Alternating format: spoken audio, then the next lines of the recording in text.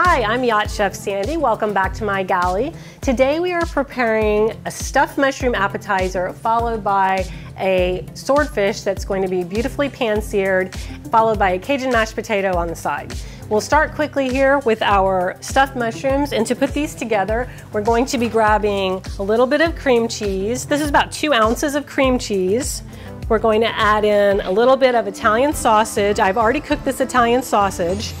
When you cook the Italian sausage, you want to make sure to kind of chop it up in the pan, and that's probably the most difficult part of that process, because you want the pieces to be pretty small because we're going to be stuffing them into these mushroom caps. So let your cream cheese come to room temperature, put your sausage in, we'll just give that a good mix, and then we're going to be adding a couple of green onions. Now I actually got this recipe from my stepmother-in-law, Jan, so thanks Jan.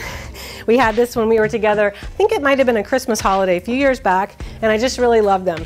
When you cook the mushrooms in the oven, the mushrooms themselves get a little bit crunchy on top, and they're just delicious. So once we have that very simple mix made, we'll just take that and we'll spoon that into these mushroom caps. These are just white mushrooms. We've cleaned them off of any impurities that might have been on. We remove the stem, and then we'll just put this mixture into the mushroom. We'll put it in the oven at 375 for about 10-15 minutes.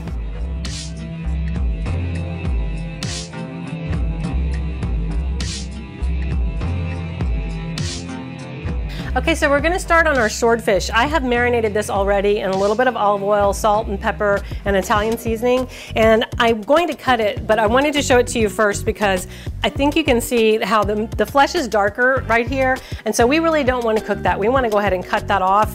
And I just left it on so I could show it to you and say, like, when you buy a cut of fish like this, that's the bloodline, and you really kind of don't want that darker piece there. So we'll just trim that off. There we go, that's beautiful. I'm going to cut this into 2 big, nice fillets. I like to leave the skin on. I don't eat the skin, but I like to leave it on. I think it's pretty.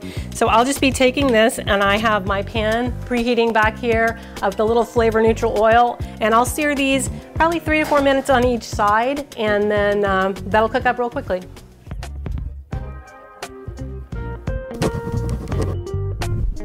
Experience the wonder of a holiday at sea in the Virgin Islands or New England on your very own private yacht.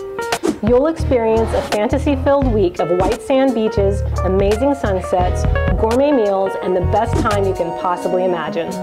Make memories with your friends and family that you will never forget.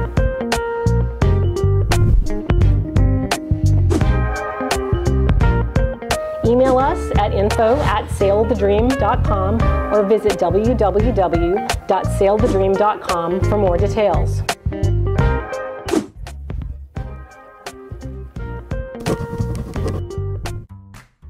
Have you ever said, "I'll take that dream vacation someday"? Well, at Cool Cat Charters, someday is now. We offer all-inclusive private yacht charters at every price point, for the more budget-minded traveler up to a full luxury experience. Come celebrate your special occasion or just schedule a family getaway in the gorgeous Caribbean islands. Sail the beautiful islands of the Caribbean and see why so many people just can't get enough. Visit coolcatcharters.com to see a listing of our featured yachts, or contact us to learn more about the many other sailing and motor yachts available for charter in the islands. Our swordfish is ready to go on the flame. My pan is nice and hot, so I'll just put these in the pan. This is a grill pan. It has raised little strips inside, so we should get some nice grill marks on these steaks. Oh, listen to that. Okay, 3 to 4 minutes on each side, we'll be good to go.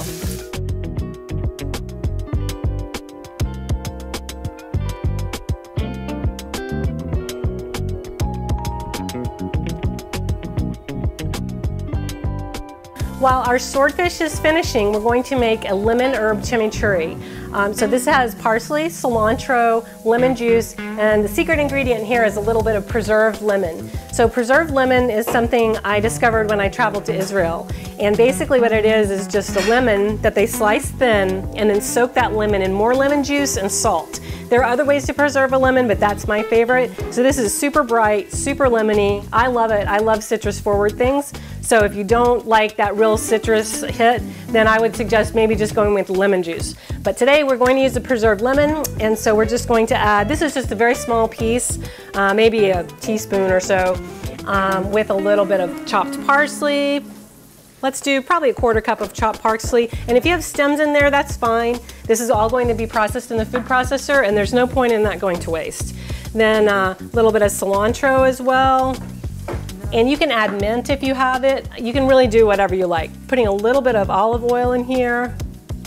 And then our sel de fleur, our sponsor salt. Thank you again. We'll add some of this into our mix. And we'll just give that a little bit of a blitz in the food processor. And this will come out and be beautiful on the plate. All right, I'm gonna add just a touch more olive oil. Oh yes. And some lemon juice while I'm at it. There we go. All right, we'll give that one more spin. All right, we'll be back to plate once we finish up with our mashed potatoes. All right, we're finishing up our mashed potatoes. These are actually smashed potatoes, and the reason I say that is because they're not really mashed thoroughly like you would have with a mashed potato.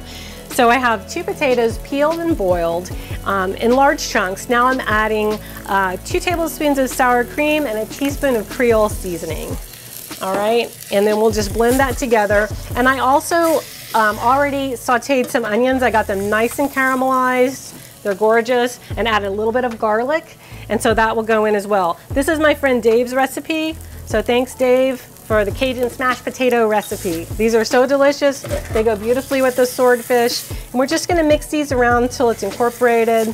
Like I said, we're not looking to mash these up, but just kind of, incorporate everything together and smash them up a little bit and beat them up. Then I'll just be finishing this with just a little pinch of sel de fleur. Thanks again to our sponsor for today for providing this beautiful salt. I'm only doing 2 potatoes, so that's probably about maybe 1/8 of a teaspoon of salt. And after we finish this, we will be ready to plate.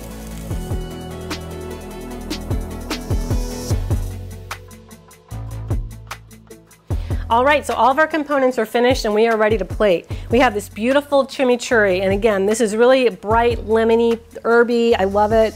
I'm just gonna plate it actually underneath the fish, and that way you can kind of pick up as much as you like when you have the fish. So I'm just gonna put a little spread of that right there. I'm going to actually do my mashed potatoes next, and I'm just gonna put a nice little pile of them on this side. They're beautiful with those onions. They're just so beautiful and caramelized. They came out beautiful and brown. And then I will take my swordfish and kind of just put it right on top of that gorgeous chimichurri. I have also a little bit of blistered tomatoes here and some rosemary just to finish out the dish with all those beautiful colors. Delicious, healthy meal, and it's fresh from the sea.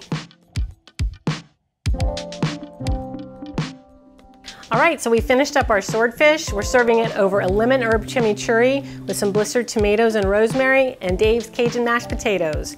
We also have our stuffed mushrooms on the side here, a recipe courtesy of Jan. We really appreciate having you here with us today. Thanks again to the sponsors of our episode, Sel de Fleur. And please follow me on the internet at yachtchefsandy.com, also at sailthedream.com, and on Facebook at Yacht Chef Sandy.